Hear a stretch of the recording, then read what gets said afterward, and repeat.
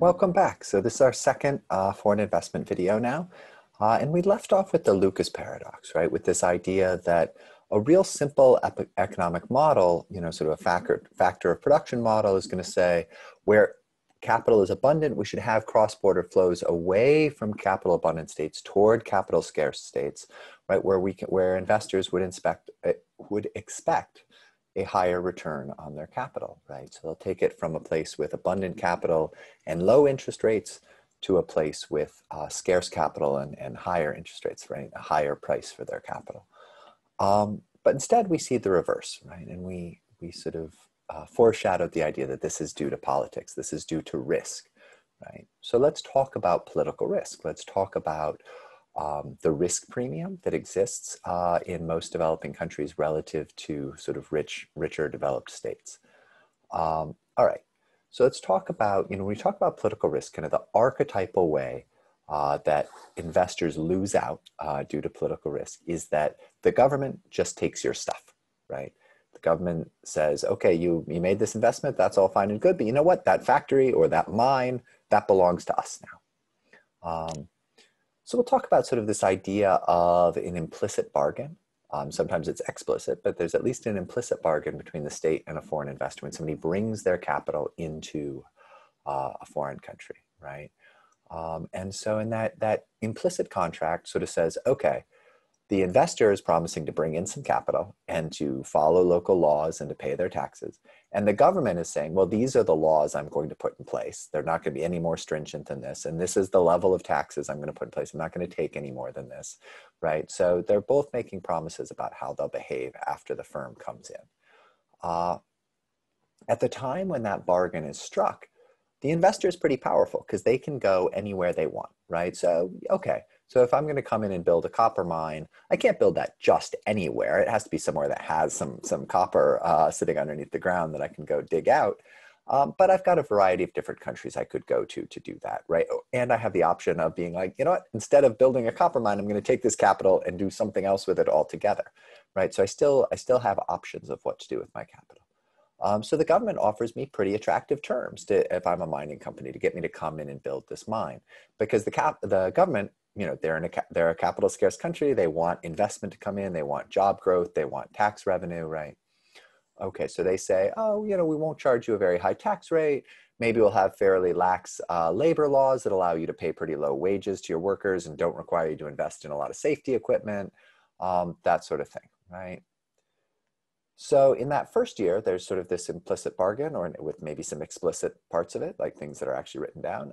And then the firm comes in and does all this investment. They dig the giant pit in the ground. They put in place all the expensive machinery. Maybe they build a road from the mine to the port so they can ship the minerals out of there, right? So they spend a lot of time sinking capital in. And once that capital is sunk, right, now they can't go build a mine in some other country instead, right? This is the mine they've got. That capital's stuck. So due to that, the bargaining power has really shifted now. Now the government is much more powerful relative to the foreign investor. And so they have the ability to renegotiate this contract, right? And the most extreme form of renegotiation is to just take the mine altogether. Just say, that's ours now. This is now a government-owned mine. But they can renegotiate in more subtle ways as well. They can put in place now stricter labor standards, stricter environmental standards. They can raise taxes, right? So they can renegotiate the bargain in all sorts of ways. And this whole concept of obsolescing bargain, it's one of a couple actually social science concepts that we'll hit in this lecture that are much broader than political risk, right? So I want to give you at least one other example of obsolescing bargains to sort of show how this concept travels across different domains. Let's take the concept of a civil war. Let's take the problem of a civil war. And you've got a rebel group that's challenging the government. You've got some government forces. They've been fighting for a while. They kind of reached a stalemate. They're at the bargaining table. And in order to resolve the civil war, the government makes an offer to the rebels. And they say, okay, we're going to give some regional autonomy here and let there be a lot of like kind of local governance here. Maybe we're going to appoint some of the leaders of your rebel group into the government. We're going to promise kind of this, that, and the other thing. We'll promise that we're going to go build a bunch of roads in this area, whatever the promises are, right? But maybe one of the demands from the government is that the rebels disarm, right? That as part of this settlement, you put down your guns, right? The problem with that being part of the settlement is that it leads to an obsolescing bargain. As soon as the rebels put down their guns, their bargaining position becomes much weaker. Just as in, as soon as the mining company actually builds the mine, their bargaining position is much weaker. Now the government, is like, well, if we go back to war, now we're going to win. They don't have their guns anymore, right? So the government doesn't have to make all these concessions anymore. And so they kick the former rebel leaders out of the government. They pull back the authority that they were going to decentralize to that regional government, right? And we see this sort of obsolescing bargain happen all the time. And, and Barb Walter is one of the scholars who sort of did a lot of this work in the late 90s vis-a-vis civil wars. But so this concept of obsolescing bargains is you can think of a lot of contexts where the nature of the deal that we reach affects what the future bargaining leverage of each party is. And that can make a bargain hard to enforce over time. All right. That's sort of outright expropriation of kind of, okay, you came in here, you built your mine, now we take it. Now the government just takes it from you. That's sort of fallen out of style. And part of this is that one of the ways you deal with an obsolescing bargain is you get a third party to enforce it. Right? So the bargain is after the power dynamic shifts, the bargain is no longer self-enforcing, right? It's no longer in the interest of the government to respect that bargain. But maybe you've empowered a third party to enforce that bargain. And that's what's done by bilateral investment treaties and the investment provisions in preferential trade agreements. They empower third party arbitrators to enforce claims against governments. But it's also the case that besides sort of these formal kind of treaty-based enforcements of these deals, it's also the case that when the government comes and expropriates a mine or a factory or something like that, that there are reputational costs. That other investors see that action and they say, oh, that government doesn't respect property rights. We're not going to go invest there. And so it makes it much harder for that country to attract more capital in the future, right? So sort of the archetypal nationalizations really occurred, sort of what people kind of have in mind when they talk about these nationalizations. A lot of this is sort of leftist governments coming to power in Latin America in the 60s through the 80s and nationalizing foreign investments that were made under more right-wing governments. And now when we talked about, and some of this happened in sub-Saharan Africa and in different parts of Asia as well. Now, just because an expropriation is a violation of the rule of law doesn't mean that it's not, in some sense, morally or normatively justified, right? So we talked about neocolonialism. We talked about the nature of deals that can be struck between multinational firms and governments. And if you look at things like, like the United Brands case in Honduras, where the United Brands company literally just paid a $50,000 bribe to the Honduran president, right, to get a sweetheart deal, right? So like this straight up just quid pro quo cash corruption kind of stuff that goes on. Wait, was it 50,000? It might have been considerably, maybe it was 500,000. I'm getting the amount wrong, but I think it might have been. Anyway, there's quite a lot of corruption that goes on in establishing these deals between multinational governments, between multinational firms and governments. And so sometimes if you've got, let's say you've got a dictator in power who's signing all these sweetheart deals for multinationals, enriching his or her family, right? Usually his family, and all that money is, ending up in real estate on the French Riviera and this kind of thing. And then you get a new government in power, and the new government says, no, we're not going to respect this contract you wrote with this dictator where you, paid him a bunch of bribes and then signed this contract that is in your interest and not in the interest of this country. Of course, we're going to repudiate that contract, right? And so the foreign investor is going to scream, breach of rule of law, breach of rule of law. But maybe this is pretty justified, right? So I just sort of want to add that angle to kind of how we think about expropriation when it does occur. what are the conditions under which that initial contract or implicit agreement was reached, and then, what are the justifications for that breach of contract? Okay. In the context of these treaty-based sort of agreements, countries will have to pay damages if they are found to have violated the terms of the treaty. So a firm, a private actor, can bring a government to this body, and the body may find that the government has violated their treaty and will order the government to pay money to the firm. And if the government doesn't pay money to the firm, right? Yes, they're a sovereign nation, but these enforcement bodies, right, are tied to the IMF and tied to the World Bank and this sort of thing. And what you can do is you can lose, if you're a government, you can lose access to international credit. And there's a lot of ways for these international bodies to kind of turn the screws and force the governments to pay these damages. Okay. So, and notice when we talked about like the USMCA, this agreement with Mexico and Canada that was recently reached, it had weaker arbitration clause in the USMCA than had been present in NAFTA, right? So trying to decide like, okay, it's great to have this enforcement mechanism in that it helps get more capital into countries, it helps investors feel safe. So it reduces political risk, allows more foreign investment to occur. But it's also like it messes with sovereignty, right? It makes these governments accountable to firms, to multinational firms. And you can have a democratic government being forced to pay damages to some big multinational, even if the citizens don't want to pay those damages and don't think the government did anything wrong, right? So it definitely messes with sovereignty.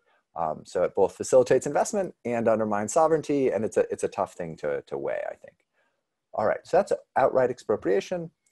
It's largely kind of, it doesn't occur a great deal anymore. What you get instead, when governments want to kind of renegotiate a contract or when governments want to expropriate wealth from multinational firms, you get various flavors of creeping expropriation are much more common now. So this is just sort of like piecemeal expropriation. So you might be raising taxes or you might be making regulations more stringent in ways that reduce the value of a firm's invested assets, right? So super broad category.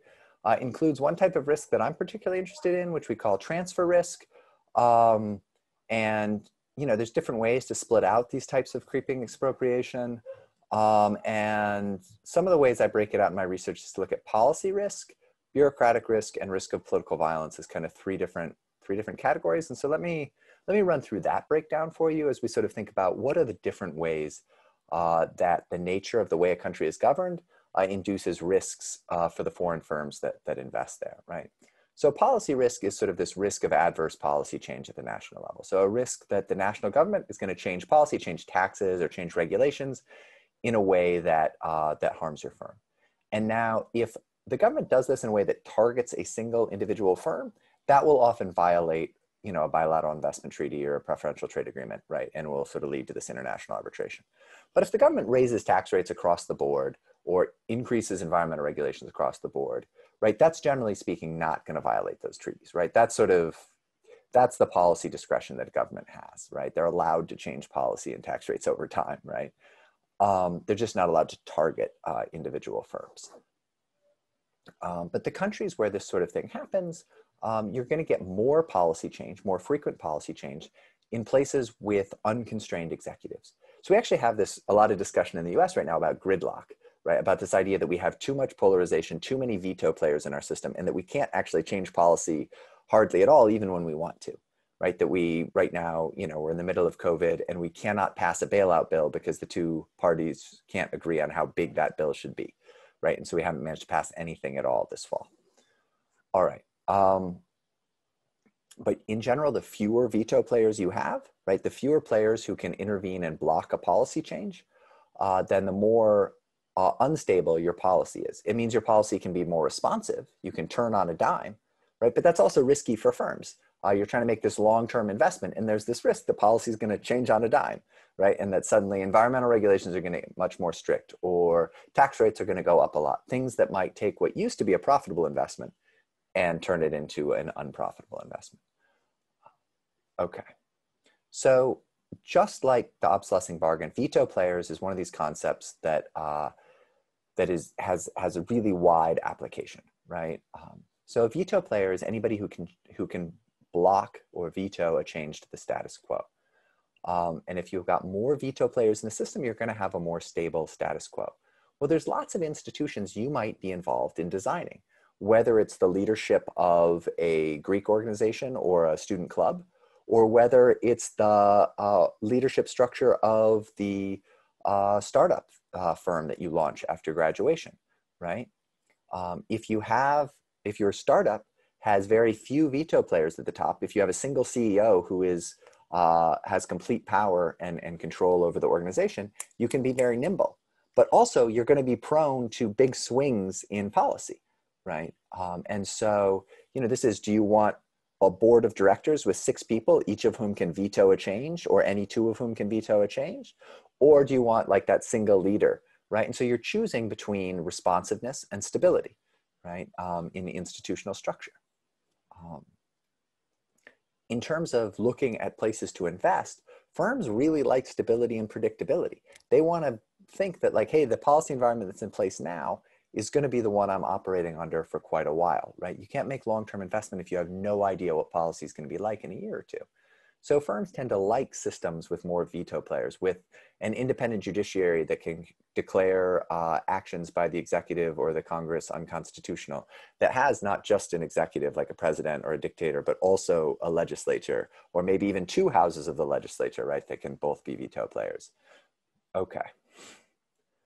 So that's sort of this policy risk, the risk that the laws on the books might change suddenly.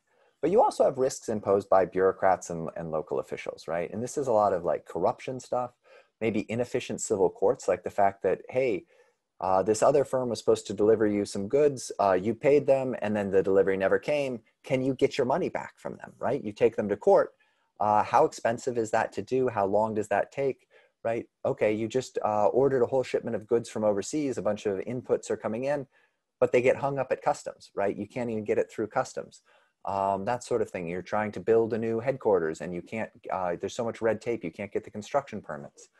It's all these sorts of things, right? Can make things a lot more difficult to do business. But this is really about what's going on with bureaucrats and not the policy on the books, right? So bureaucratic risk tends to be high when government capacity is pretty low, right? When you don't have a bunch of highly skilled, well-paid bureaucrats, right? So, we talked about the British civil service, right? If you've got an efficient civil service, a well-trained civil service, these things are going to go a lot better. And then lastly, you've got this risk of political violence, right? The war is not good for business by and large, right? And nor are sort of terrorist attacks or riots or any sorts of political violence, right?